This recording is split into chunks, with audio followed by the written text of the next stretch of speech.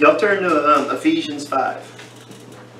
While y'all turning there, I want to remind y'all this Sunday, I had told the guy that I would go down, a friend that I'd go down to Saturday at 9 a.m. they're going to have breakfast, and then he asked me to teach a class, and then Sunday we're going to have a class at 10:30, and then lunch after that. So if you watch it on the internet, it won't be no internet class Sunday because I got to teach from down the road.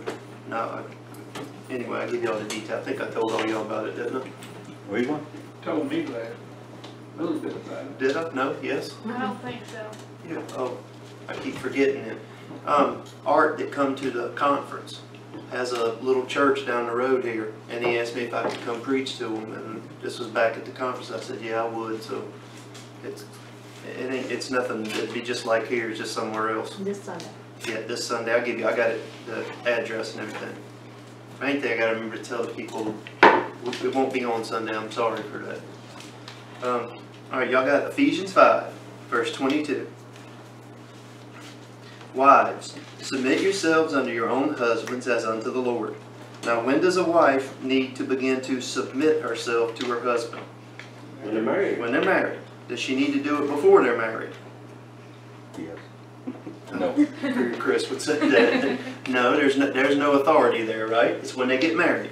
Sure. So he says, verse 23, for the husband is, present tense, the head of the wife, even as Christ is, present tense, the head of the church. Then what do you know about the church and Christ? When does the husband become the head of the wife? When they're married. When they're married. Well, watch verse 23 again. The husband is the head of the wife when they get married, right? Mm-hmm. Even as Christ is the head of the church, and he is the Savior of the body. Then is Jesus Christ joined unto his church? Yeah. Yes. Okay, absolutely. Draw this across. Alright, Jesus Christ is joined unto his church. Now he goes on, verse 24. Therefore, as the church is subject unto Christ, so let the wives be to their own husbands in everything. Husbands, love your wives, even as Christ also loved the church and gave himself for it. Now watch why he gave himself for it. That, this doesn't mean some point in the future. It means here's the reason why he gave himself at the cross for his church. That he might sanctify and cleanse it with the washing of water by the word. Okay, make sense? Yeah. Hey, how y'all doing? Hey, Bob. Alright, so he says, verse 27, that he might present it to himself a glorious church, not having spot or wrinkle or any such thing, but that it should be holy and without blemish. Alright, what was it going to take to make the church holy and without blemish? Somebody's got to die for their sins, don't they? Okay. Alright, Jesus has got to die for their sins. Ephesians 5, 28. So ought men to love their wives as their own bodies. He that loveth his wife loveth himself. No man ever yet hated his own flesh. Now notice what he's talking about, the relationship between a husband and a wife. And then he says no man ever yet hated his own flesh. Then when does the wife become the flesh, the own flesh of the husband? When they're married. Now what does Paul reveal on this side of the cross? He talks about the church, which is what? The head of the... Christ is the head, right?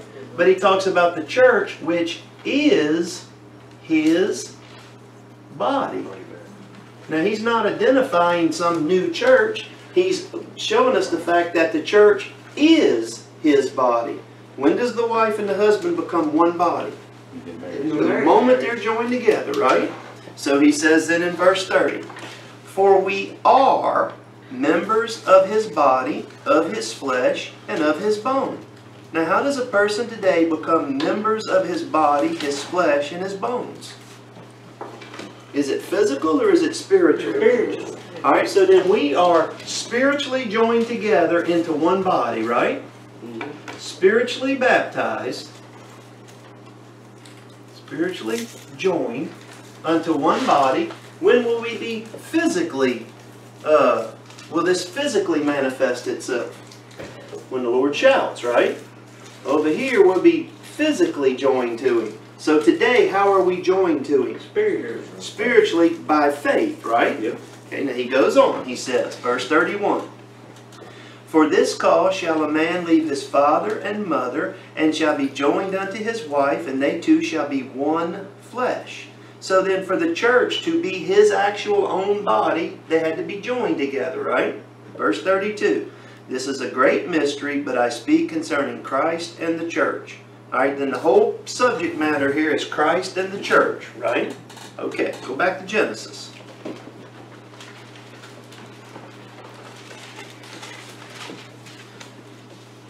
Alright, Genesis chapter 1, verse 26.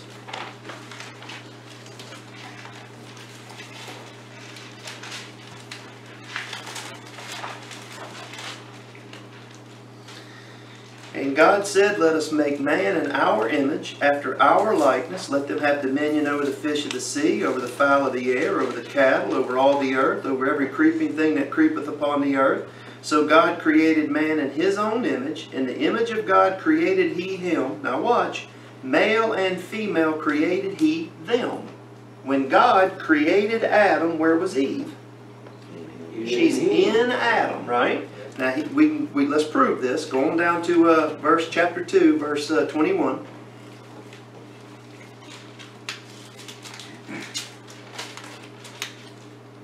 The Lord God caused a deep sleep to fall upon Adam.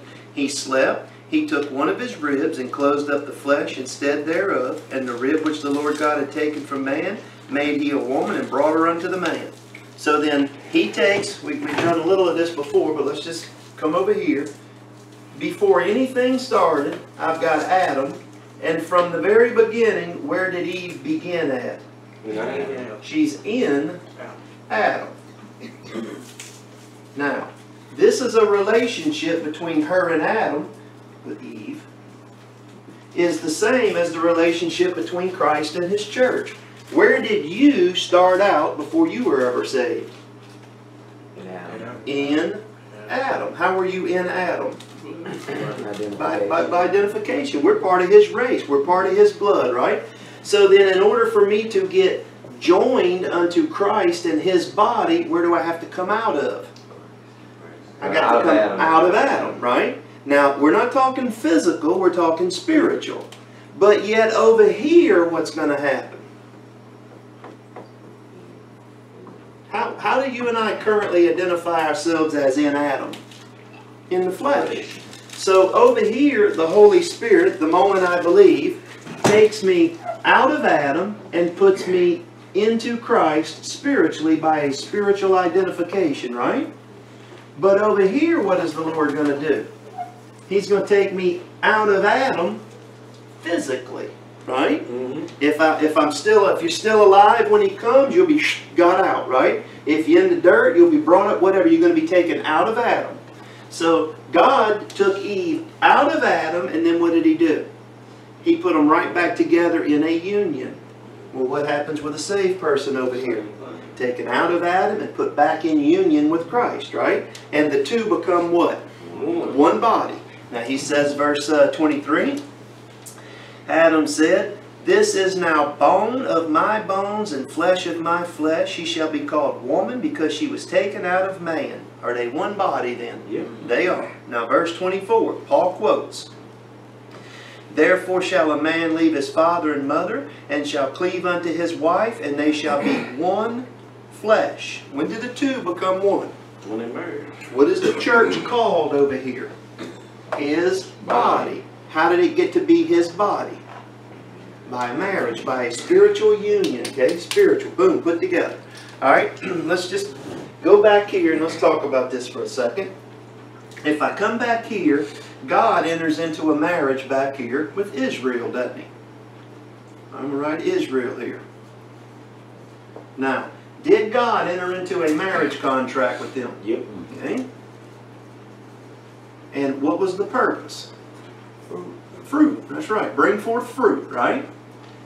Did they bring forth fruit? No. They never did their job, did they? Matter of fact, they come down here and just a little while later they split, right after Solomon, into 10 and 2, don't they? Now the 10 tribes immediately, from the very first day, go into idolatry. Okay, under Jeroboam, he sets up 2 idols, and boom, they're into idolatry. They have 7 kings, and if you count the kings, you get down to the 7th one. His name is Ahab, and it says he's worse than all the others put together. What was it that Ahab did that was so bad? He married Jezebel. You think about that for a minute. He was already an idolater, wasn't he? Had he already taken God's form of worship and completely perverted it? That's one bad, horrible thing, right? But then what did he do? He brought in that Babylonian mystery religion and mixed the two together. Now if we come on this side of the cross, we know the same thing happened in Rome. Those people took what was supposed to be the doctrine of the Paul given to us, and yet they twisted it, added law to it. They took a perverted doctrine that had come from God, and they brought in the Babylonian mystery religion, and they put them together, didn't they? Okay, does that make sense? So, whenever Israel does this, we get down to a certain point, and what does God finally do with the 10 tribes first? He throws them out of the land, divorces them. He sends them unto Babylon, doesn't he? Now, it was never all 10 tribes. There was always a remnant of each of the tribes that stayed with Judah. You can find them in Scripture. They're always there, so they're represented. But this is the house of Israel from this point, and this is the house of Judah. When God divorces Israel, does He divorce Judah? Not at the same time. Okay, flip over to Jeremiah. Jeremiah 3.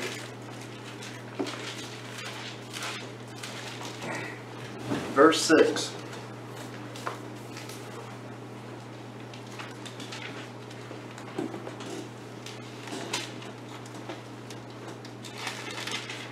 The Lord said also unto me in the days of Josiah the king, king of Judah, Hast thou seen that which backsliding Israel hath done, the northern tribes?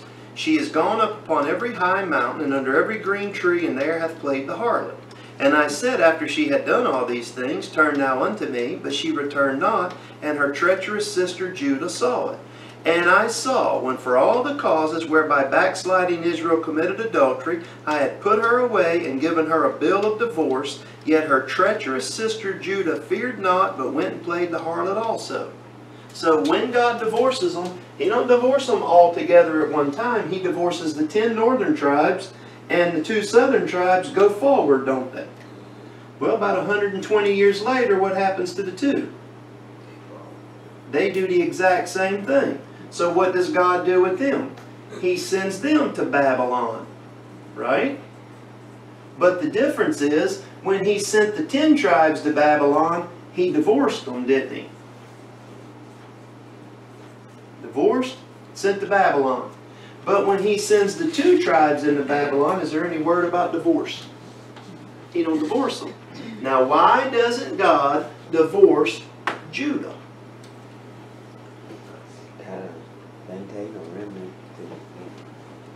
You're on the right track. He's got to maintain Judah. He's got to maintain a remnant to bring forth Jesus Christ into the world, who's of the tribe of Judah, right?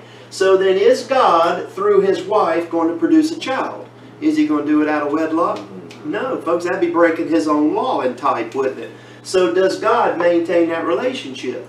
So what God does with her is He sends her down to, I'm trying to think, it ain't like marriage counseling, it's like He punishes her, right?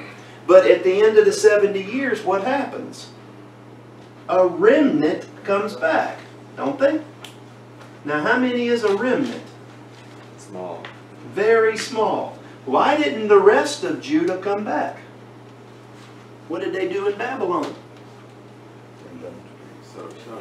Set up shop. Yeah, they got an idolatry, but they set up shop. Look, today I use the example of my grandpa. My grandpa came over here from Ireland and made a life for himself. Before his dad died, he wanted him to come home. My grandpa wouldn't go home. He said, wrote him a letter and said, hey, you're a Mick, come on home, you're Irish, right? This is your homeland. And guess what he said? Not anymore. He made a life here, didn't he? He married a French woman. He married a little coon-ass woman from Louisiana, Mama, right? So the reason he didn't want to go back to his land is because he had already joined himself to this land, hadn't he? Well, guess what Judah did in Babylon? Same thing. Folks, they took on a whole new god in Babylon. What are they known for today? Oh, I don't want to offend anybody. What's Merchants. it? Merchants, right? I mean, are they money makers, right? Well, when they go to Babylon, only a remnant ever returns. And why did Jesus Christ bring the remnant back in? And under Ezra and Nehemiah, they come back in and they're going to build the temple, aren't they? And what's the whole purpose for keeping Judah around? To bring forth fruit. And who's the fruit? Jesus. Jesus Christ. All right, does everybody see how that's playing out? And Jesus Christ is going to be the result of this contract. Does that make sense so far? Yeah. Okay, so once Jesus Christ comes, Judah, the remnant, had taken and multiplied and gotten real big. So when Jesus Christ comes, it's a whole system again, isn't it? And what condition is the system in? It's corrupt. And is there corruption? Baal worship, or is there corruption? Money. It's a den of thieves, right? So when Jesus Christ comes and Jesus Christ is born, has Judah served its purpose? Okay, flip back over to Genesis 49.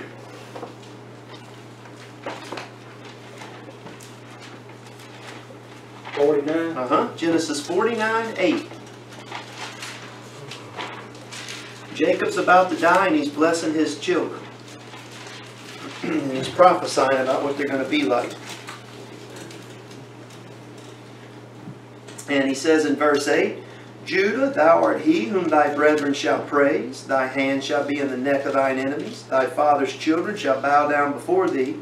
Judah is a lion's whelp. From the prey, my son, thou art gone up. He stooped down. He couched as a lion, as an old lion. Who shall rouse him up? The scepter. What's a scepter? It's a king's. That's right, like a king's symbol of authority, right? The scepter shall not depart from Judah, nor a lawgiver from between his feet, until Shiloh come, and unto him shall the gathering of the people be. So how long was Judah going to maintain the kingly privilege here? Until Shiloh comes. Who's Shiloh? Jesus Christ. So then the whole purpose of this physical tribe is to bring the Messiah into the world as prophesied, right? Did this marriage contract produce Jesus Christ? It most certainly did. Go to Galatians chapter 4.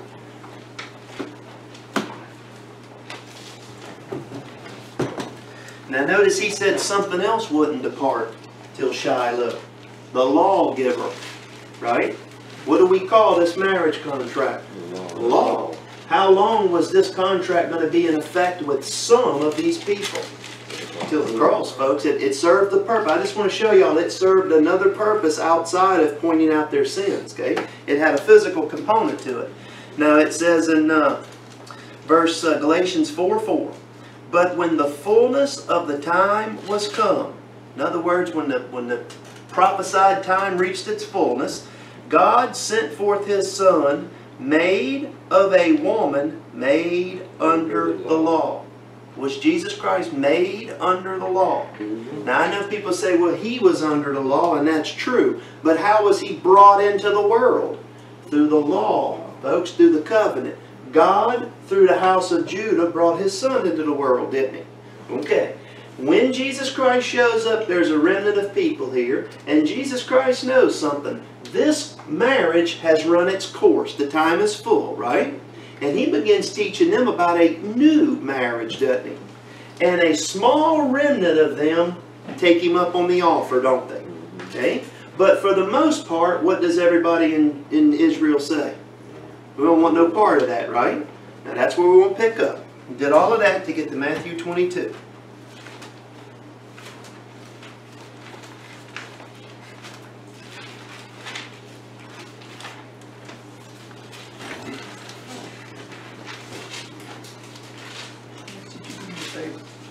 Some more coffee.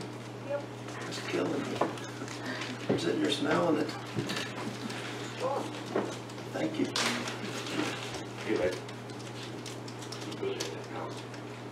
Thanks, Chris. All right, Matthew 22.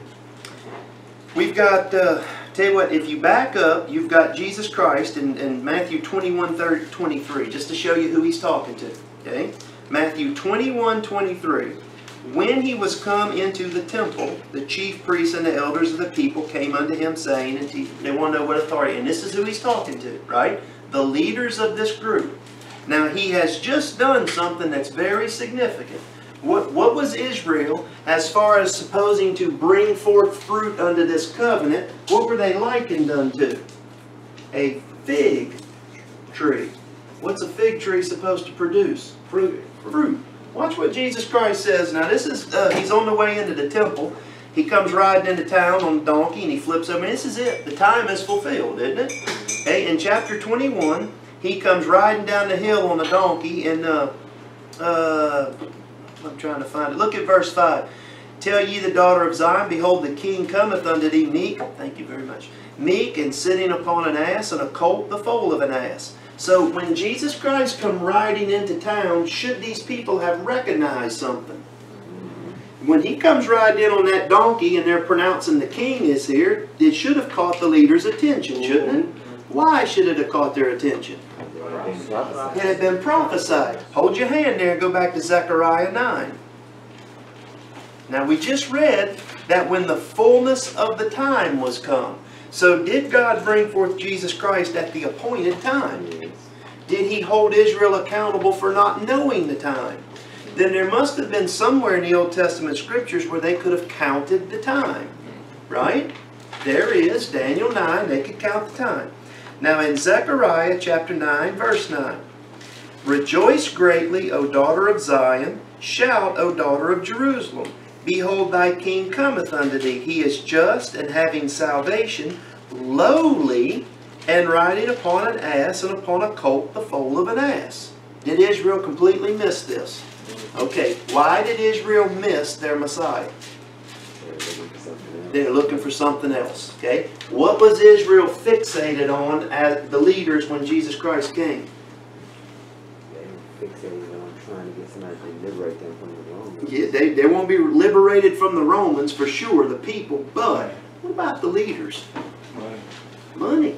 Do you really think those leaders wanted to be liberated from the current system, or were they rolling in it? All right, if you want to make somebody mad, affect their bottom line, right? So when Jesus Christ comes, he goes into the temple, flips over the money changer's table, and what do they say? We got to kill this guy. I mean, this guy's got to die, right? So the leaders convinced the people who recognized him as the king, no, he's not the king. Did the people trust what they knew the Word of God said, or did they go with what their leader said? You don't know how many times I hear somebody say, well, my preacher said. Yeah. Folks, you can't stand at the judgment seat and say, Troy said. Troy's going to have all his own problems at the judgment seat, right? Me and you've got to study the Word of God. So they put their preacher's word before what the Word of God said to them. Therefore, they missed the Messiah, didn't they? Jesus Christ comes riding in. He is the king. The time is fulfilled. And watch what he does on the way into town. Verse 18. Now in the morning, as he returned into the city, he hungered. When he saw a fig tree in the way, he came to it and found nothing thereon but leaves only. He said unto it, Let no fruit grow on thee henceforward forever. And presently the fig tree withered away. Y'all reckon this is important? Yes. Was that fig tree ever going to bring forth any more fruit? No. Now it's not, he doesn't cut it down and destroy it right there. It withers up, doesn't it? So Jesus Christ came, and it was at the end of the time of this contract, wasn't it? Was he a product of that marriage contract? He is. So Jesus Christ comes, and he begins talking to these people about a new contract, doesn't he? All right, now back over to 21. In verse 33, he starts telling them a story about a parable about a man that had a household. And he planted a vineyard, right? And he digged it and got it all ready. And what happened? The people wouldn't bring forth fruit. So he basically told them that it was going to be taken from them and given to some other people, right? Now, right after telling them that, come to chapter 22, verse 1. It's Matthew. What'd I do? Zechariah. Oh, I'm sorry, y'all. I'm sitting here worried about this coffee is what I'm worried about. I'm sorry. Take it away from me. Yeah. All right. Matthew 22. I wondered why I was getting funny looks.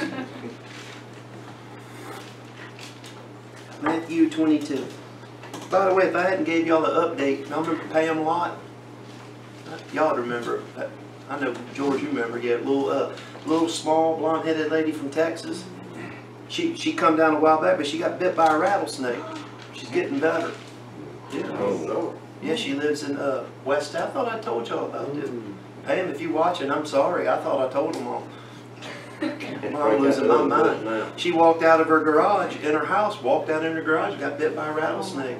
She sent me a picture. Her foot looked awful. She's getting better now, though. Anyway, Matthew 22, verse 1. Jesus answered and spake unto them again by parables, and said, Kingdom of heaven is like unto a certain king which made a marriage for his son. Now, who do y'all reckon the son is? Jesus Christ. He sent forth his servants to call them that were bidden to the wedding. They would not come. Who was invited to this wedding? Israel. Was it prophesied back here that he was going to make this new contract with the house of Israel and the house of Judah? So he sends his servants unto them. Not the son, the servants. Did Jesus Christ send the 12 out preaching before the cross? Were they preaching the kingdom? And what did Israel say? No, thank you. Okay, now it says, he sent them out to those who were bid to the wedding, they would not come. Again, he sent forth other servants. Now this is going to be after the cross. Watch how you know. Saying, Tell them which are bidden, behold, I have prepared my dinner. My oxen and my fatlings are killed, and all things are ready. Come unto the marriage. Now what had to happen in order for this new marriage to be able to be offered officially? Sacrifice. The old contract's got to come to an end, doesn't it? What's the only way the old contract could end? Divorce. Death or divorce, right? Now, even under the case of divorce, God wouldn't, if that woman was still alive, God would not remarry, because he said if she was still alive, that's adultery. So then, Jehovah God's got to die, or the nation's got to die. Jesus Christ dies. After the cross does he send forth the 12 to preach again to Israel, right? Now what day is it when they go preaching over here? It's the day of Pentecost, right? And what have the Jews done? They've come together from all the different places they're living, mainly out in Babylon and all that area, but for the most part. But they've come from all over the world back to Jerusalem to worship, right? On Pentecost we've got Jews, and they've all came back. Everybody agrees with that, right? Okay. Now he says, again he sent forth to tell them that everything was ready. Watch verse 5. But they made light of it and went their ways. In other words, they left. One to his farm, another to his merchandise. And what was their mind on? Their land and their money. What happened on Pentecost? That out of all them Jews, 3,000 of them believed. What would you call that? That's a remnant. What about the rest of them? They went back home. Why did they go back home? Folks, they had lives, they had going concern, as they would say, right? So then, on the day of Pentecost, they preach, all of them go home, and the only ones left there are the ones that actually live in Jerusalem, right? So watch what they do. Or in the book of Acts, verse 6. The remnant that was left there took his servants and treated them spitefully and slew them. Is that what happened to the apostles? Pretty much, wasn't it? Now he says, verse 7. When the king heard thereof, he was wroth, and he sent forth his armies and destroyed those murderers and burned up their city. Did I send y'all somewhere else? It's a book of Acts.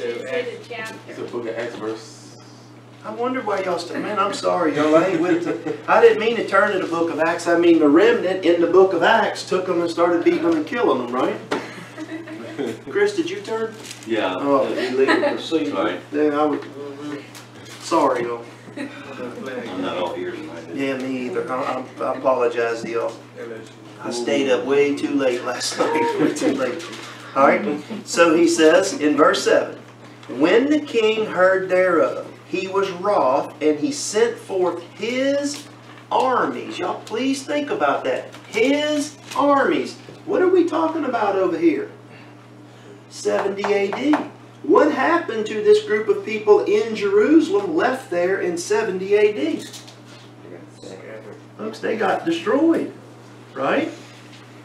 And who did Jesus Christ bring in there to destroy them? The Romans. And what did he just call the Romans? His army. Y'all know people throw a fit about this. They say, well, they were a bunch of pagans. That ain't the point. The point is, were they the rod God used to spank these people? Yeah. Who'd God use back here to spank them? Nebuchadnezzar. You know what he called him? My rod. My rod's a switch. So then over here, for the exact same reason back here, that Israel got destroyed and gone, Judah got scattered and Nebuchadnezzar come in and put a good whipping on them, but he didn't destroy them completely, did he? Over here, what finally happens to the house of Judah in 70 AD? Done, finished, gone. Does that make sense? Okay. Were there people already, after the cross, beginning to enter into a new marriage contract? But for the most part, those that were bidden didn't want it, did they?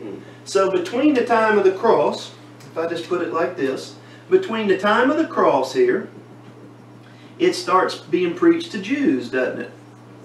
And then I come out here, and it starts being preached to Jews that had rejected it. I'll put heathen Jews. And then, what does Paul do? Folks, Paul goes out, and Paul starts going out to the cities among the Gentiles, but where's he looking in the book of Acts?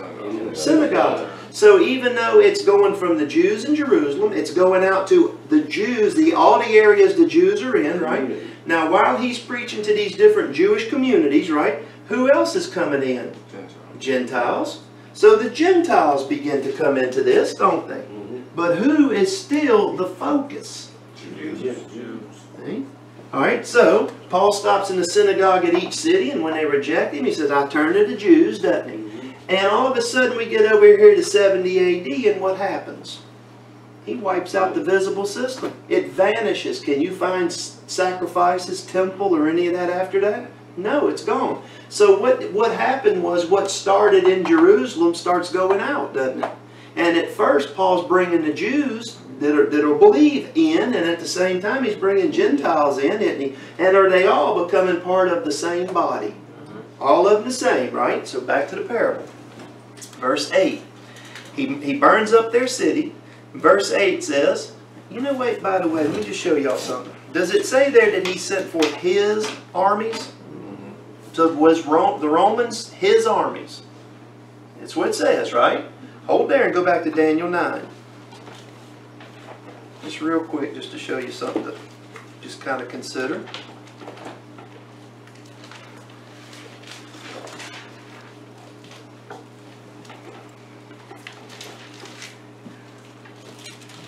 Daniel 9 is talking about the coming of Messiah the Prince, right?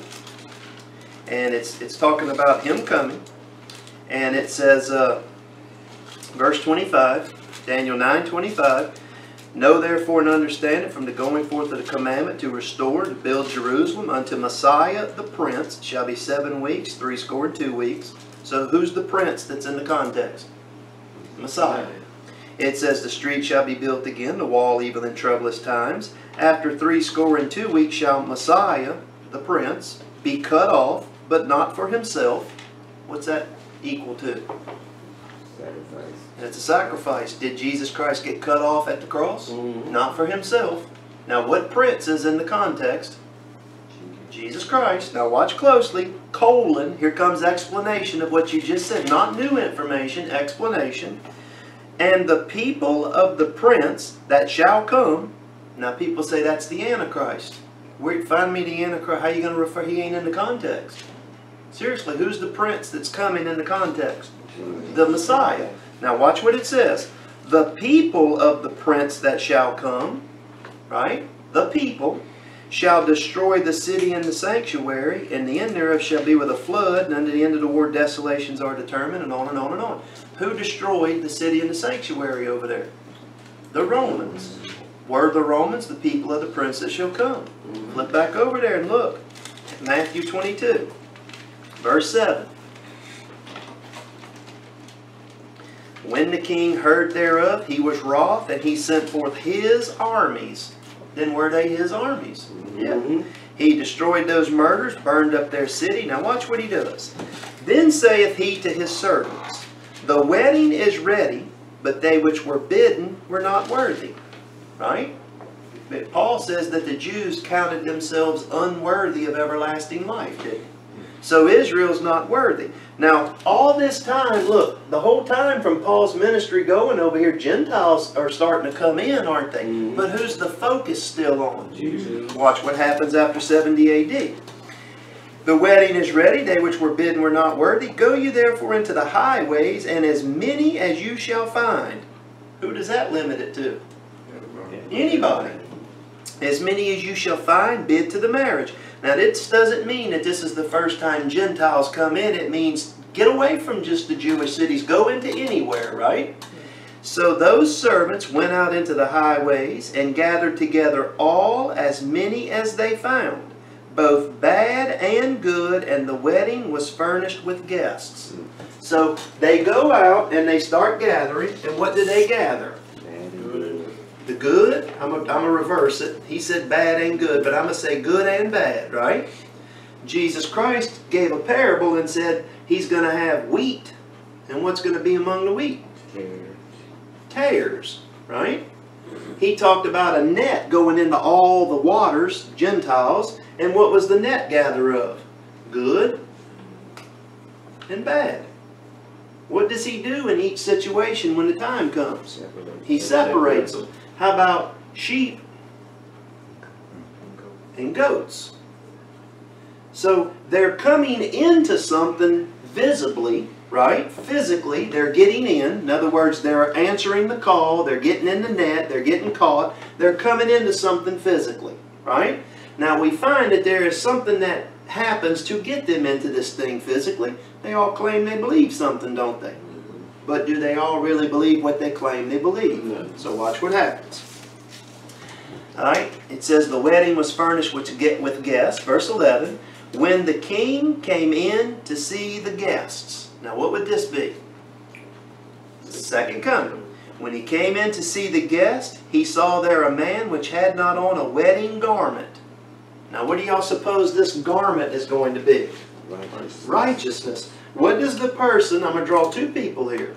Here's one who believes Jesus Christ died for his sins and the work is finished and he trusts the Lord. And what's put to his account? Righteousness. So how does the Lord see that man? Righteous. Clothed in righteousness. Here's another guy standing here who heard the same message and said he believed it, but he really didn't, because what he really trusts is a combination of his work and the Lord's work. Is the righteousness of Christ put to his account? So both of them might be sitting together in a pew or in a living room or whatever. Both of them with their mouth say, oh yeah, I believe, right? Watch what happens. When the king came in to see the guests, he saw there a man which had not on a wedding garment. He said unto him, friend, how camest thou in hither not having a wedding garment? And he was speechless. There ain't no lip, no arguing here, is there? Then said the king to the servants, bind him hand and foot, take him away, cast him into outer darkness. There shall be weeping and gnashing of teeth. For many are called, but few are chosen. Guess what the word chosen is also translated as? Elect. Now, is God building a spiritual house over here? House of God.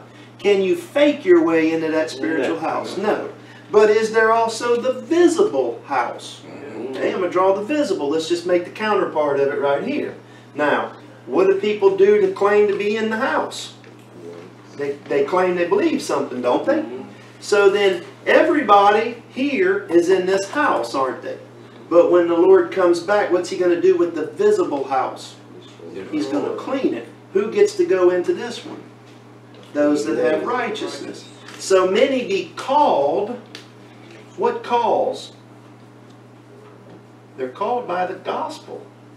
In other words, the gospel's preached to all kind of people, and all kind of people claim to believe it, don't they? Many be called, but few are chosen. What do you call this house up here? The house of God. Guess what the people in the house of God are called? elect. Alright? Do y'all see the difference between those that profess to believe something and those that really believe it? Now, did it say he was going to take these that didn't really believe and throw them all in hell? No. It said outer darkness. Are they going to be allowed to enter in and see this realm? They're going to be on the outside looking in. Who's the light? Jesus Christ. Where's the light going to be at? He's going to be with this group, right? So watch what we'll go look at another part of it here. Go over to Luke 13.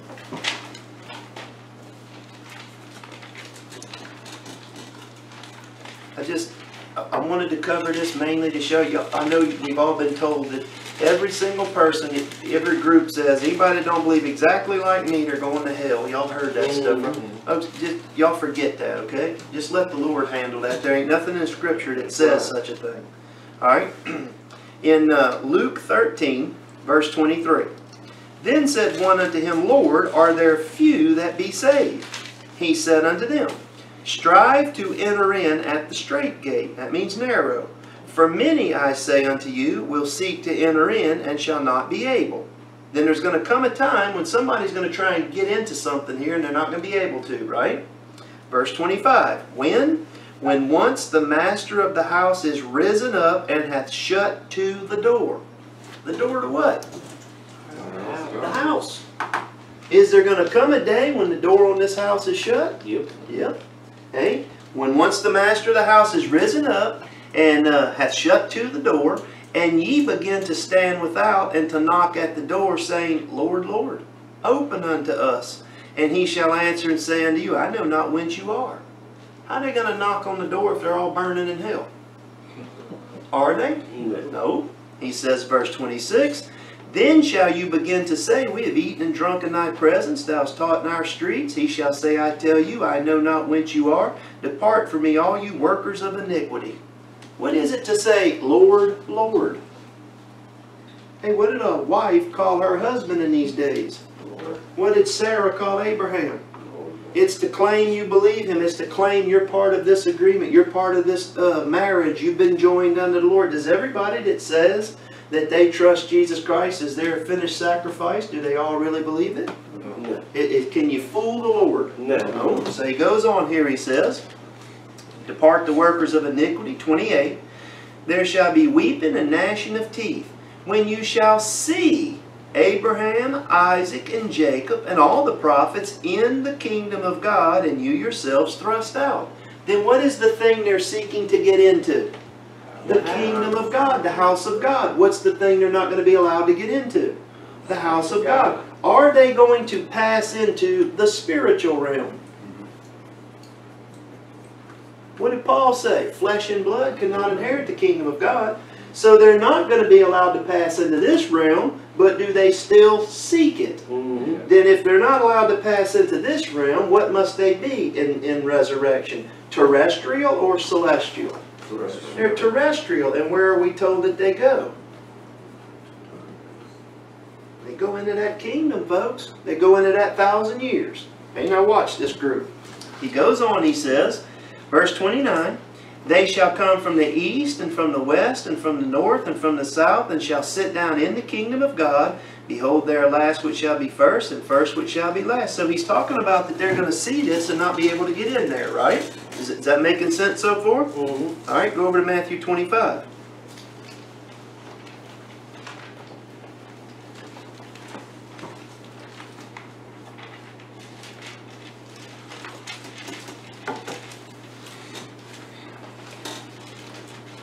Matthew 25, verse 1.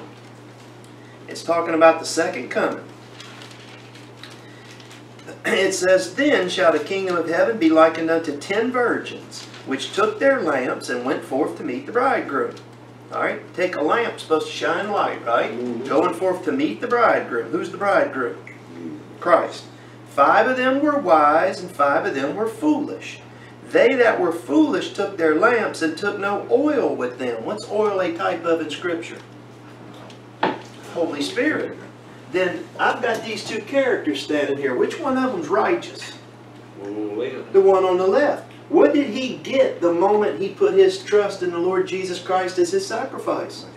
He got righteousness and he got the Spirit, the seal of the Spirit, didn't he? So then in his vessel does he have a treasure? He's got some oil in his vessel, doesn't he? What about this guy? You couldn't tell the difference looking at them. They both talk the talk, don't they? But one of them believes. So now we got these virgins here, and it says, but the wise took oil in their vessels with their lamps. While the bridegroom tarried, they all slumbered and slept. What do y'all suppose that's talking about? Jesus is gone. Jesus is gone. They live, die, and go to sleep. Physical bodies go to sleep, okay? It says, verse 6, at midnight there was a cry made, behold, the bridegroom cometh. When they hollered out the bridegroom's coming, who's he coming for? The bride. It says, behold, the bridegroom cometh, go ye out to meet him. Then all those virgins arose and trimmed their lamps. I suspect that's the putting off of the fleshly body and getting a new body. But anyway, verse 8. The foolish said unto the wise, give us of your oil, for our lamps are gone out. But the wise answered, saying, not so, lest there be not enough for us and you, but go rather to them that sell and buy for yourselves. Who's going to be ruling the world over here right prior to the second coming?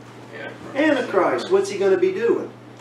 Mark of the beast, folks, buying and selling righteousness, religion. Okay, go to them that sell and get it. It says, verse 10, while they went to buy, the bridegroom came, and they that were ready went in with him to the marriage, and the door was shut. Where y'all reckon they went? That's God. Spiritually, they were already in the house of God, weren't they? But when the Lord comes, what happens? Physically, they pass into it. What about the other five? Does anything say they all go to hell? Watch what it says about them closely. It says that marriage, the door was shut, verse 11. Afterward came also the other virgins, saying, Lord, Lord, open to us. How are they doing this from hell? They're not, folks, they're not even dead here, okay? It says, verse 12. He answered and said, verily I say unto you, I know you not. Watch therefore, for you know neither the day nor the hour when the Son of Man cometh. So was there a separation over here? Yeah, it's a separation. Now they go forth. There's another separation that comes. We got wheat from tares, good from bad, sheep from goats. It's not all, but how does it start? It starts with those that are in the house of God, going into the house of God. Some others go forward, don't they? Now, flip over to, go to Luke 12, just to show you something real quick.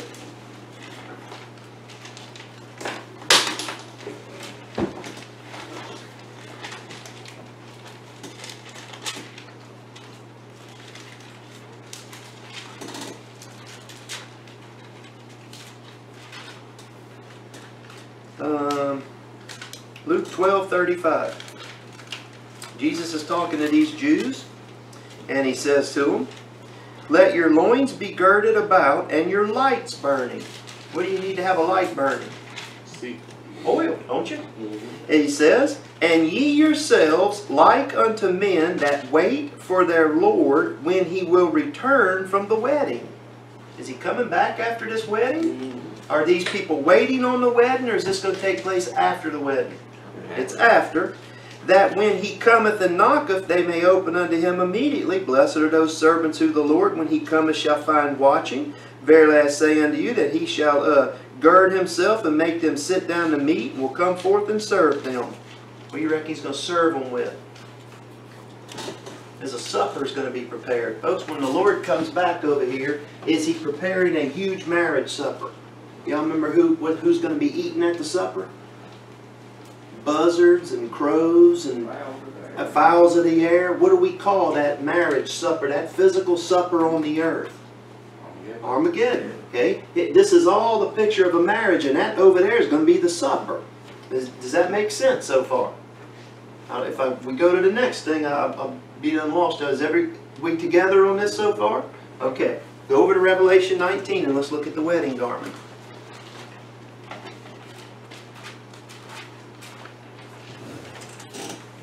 Revelation 19:7.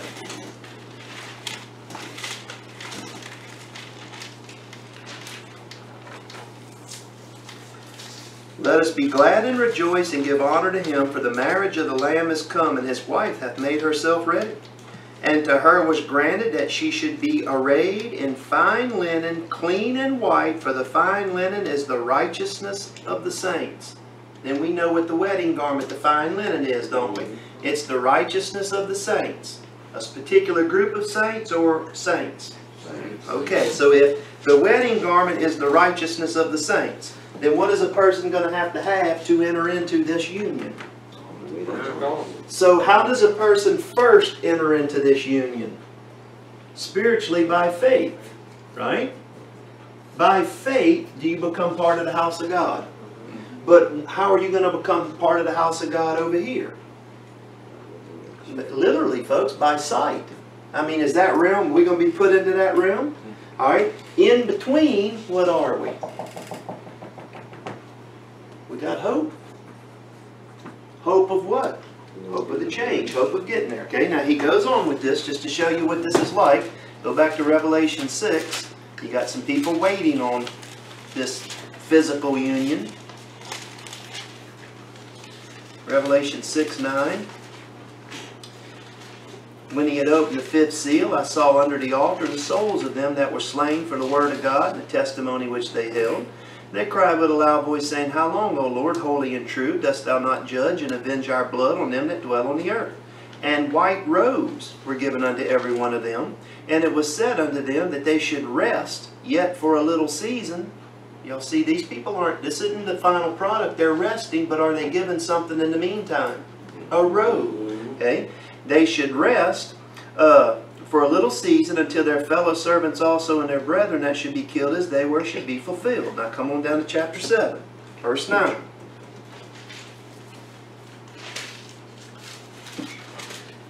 He sees another picture. He sees 144,000 of the tribes of Israel, and right at the same time with them, verse 9 says, After this I beheld, lo, a great multitude, which no man could number, of all nations, kindred, people, and tongues. Then what are they? Gentiles, if they're of all nations, right?